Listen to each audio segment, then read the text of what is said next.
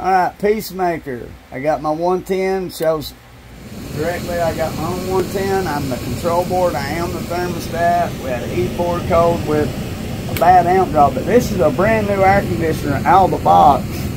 Been getting a lot of faulty amp draws after it settles in for at 12.3. It's supposed to be at 12.3, 12 something.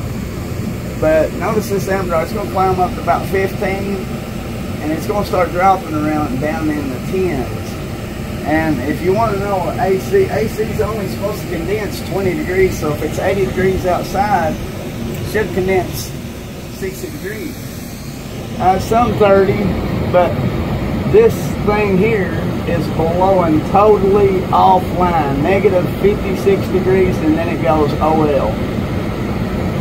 So what China's giving you is a brand new air conditioner out of the box, blows ice cold, quieter, a lot colder, but guess what?